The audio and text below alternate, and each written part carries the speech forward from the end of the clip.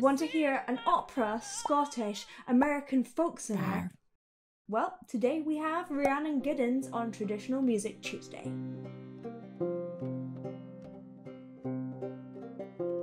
I am a poor wayfaring stranger, traveling through this world alone. There is no sickness, toil, or danger in that fair land to which I go. I'm going home to see my mother. I'm going home, no more to roam. I'm just going over Jordan. I'm just going over home. I can hear all of those influences all joined in together. She is a founding member of the country, blues and old-time music band the Carolina Chocolate Drops. I think they've even won a Grammy for their work in American folk music. But she also has done a lot of competitions in Irish lilting and is a massive fan of that style of music, and she trained in opera. And you can hear all that happening in her voice, those really fast and precise runs, moving from lightness to heaviness, a style that's in lilting and Portuguese, which is the Scottish kind of version of that. She also going to that that really round place at the bottom makes it really, really warm, but that comes from opera. The difference in those styles of singing is vast.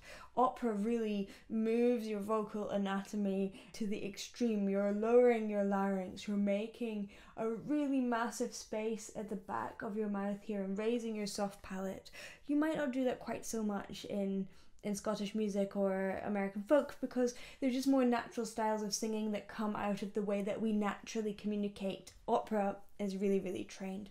But because she's trained in that, she's just sneaking it in a way that feels very, very natural, and it makes it feel solid and warm and beautiful. And as you can see, she's also a fantastic musician. She plays the banjo, which she's playing here, and the fiddle and the viola. So yeah, that is a talented lady.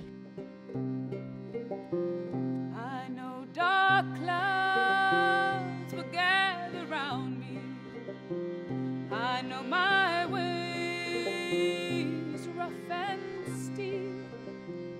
The golden fields lie just before me, where the redeemed shall ever sleep. I'm going home to see my mother.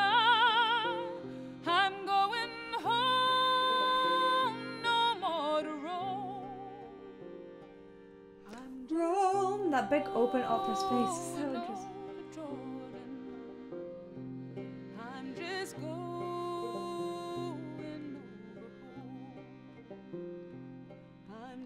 home. Just those little moments where she lowers that larynx and really creates that space.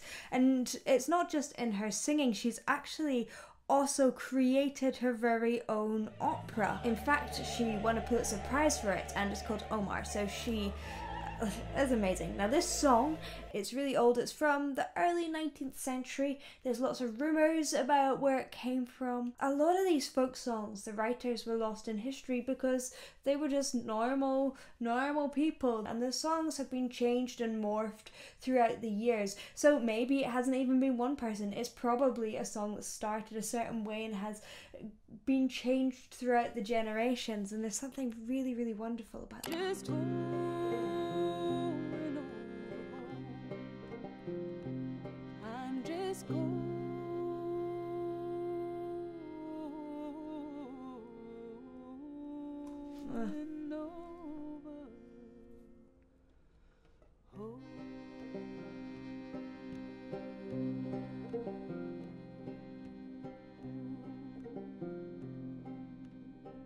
It's gonna make me cry. It was like a little cry in her voice, so beautiful.